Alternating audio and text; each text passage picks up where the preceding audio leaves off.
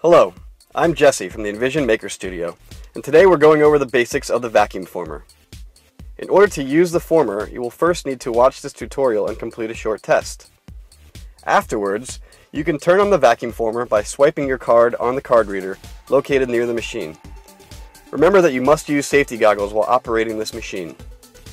Swiping the card reader activates the fluorescent lights and the heating element located at the top of the machine. If the fluorescent lights are on, the heating element is also on. Be careful because it's hot. Insert your material in between the metal clamp. Close the clamp and tighten the bolts in order to create a secure lock. Loosen the two handles by rotating them counterclockwise and raise the clamp as close to the heating element as possible. Your plastic will now begin to heat. Sometimes, removing the plastic cast from your mold can be difficult. If you would like to make your cast easier to remove, you can coat your mold with a mold release, such as soapy water. Place the mold that you wish to vacuum form onto the platform. As the plastic is heated, it will begin to contort in predictable ways. Initially, it will wrinkle and sag slightly. This is followed by the plastic briefly returning to its original shape. After heating a little while longer, the plastic sheet will sag a second time. When this second sag is approximately 2.5 inches deep with fairly uniform curvature, the plastic is ready to be cast over your mold. To do so, turn on the shop vacuum, which is located below the machine. Loosen the handles by turning them both counterclockwise and smoothly lower it over your mold.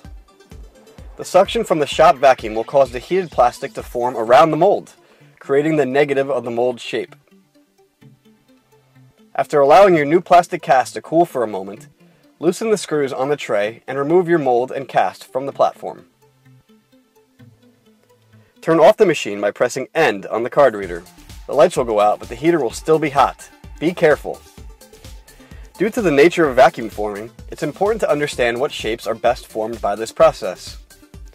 Objects which become thinner as their height increases and which lack overhangs are best suited for this process.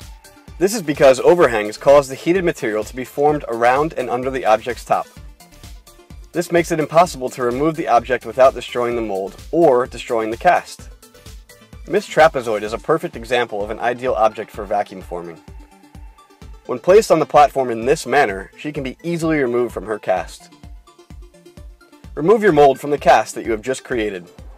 Use a razor blade or an X-Acto knife to assist in the removal process if necessary, and remember to always wear gloves when using blades in the Maker Studio.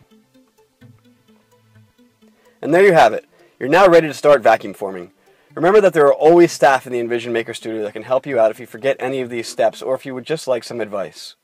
Thanks for watching this tutorial, and we'll see you next time.